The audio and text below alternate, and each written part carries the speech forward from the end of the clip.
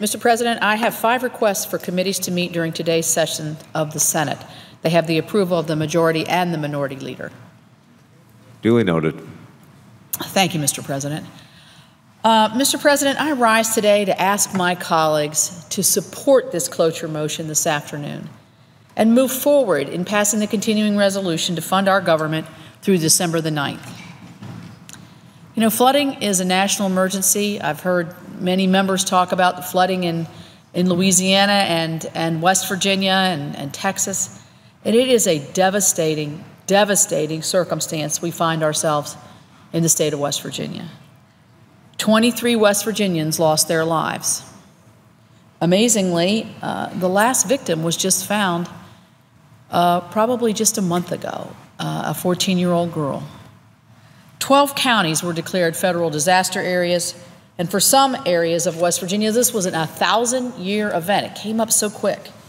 Some of our oldest and our poorest communities suffered serious destruction, and nearly 90% of the homes and businesses affected did not have flood insurance. I toured most all of the affected areas and talked to some really brave people and really brave local mayors doing a great job.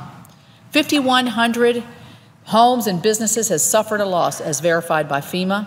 75% of the affected homes have been deemed unsafe by inspectors. So we've got thousands of people who are not living in a permanent home situation. Some are still living in more temporary situations that are unsafe, and certainly moving into the fall would be very, very unhealthy. There is significant need for resources to help communities, individuals, and small businesses recover. And disaster-related needs go beyond the reimbursement provided by FEMA. Our governor, West Virginia's Governor Earl Ray Tomblin, wrote to President Obama earlier this month outlining the significant need for disaster aid. The governor's letter identified $310 million in flood-related needs from the Federal Community Block Grant Program. I'm a member of the Senate Appropriations Committee.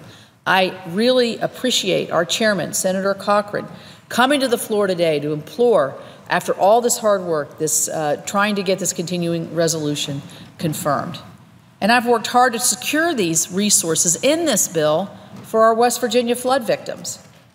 The legislation we will vote on today takes an important step to address flood recovery in disaster-stricken portions of West Virginia, certainly our friends in Louisiana and other parts of the country. I thank my colleagues on the Appropriations Committee. I thank the leader for listening to me, Chairman Cochran and Senator Collins, who chairs the subcommittee, for responding favorably to my request for these desperately needed resources. This bill begins to address this by including funds for the Community Block Grant Disaster Recovery Program. Those funds will help housing, infrastructure needs in communities impacted by the flooding in West Virginia and all across the country. Given the need in my state and other states like Louisiana and Texas, additional disaster funds beyond these in this bill will be needed. This is an emergency. This means now.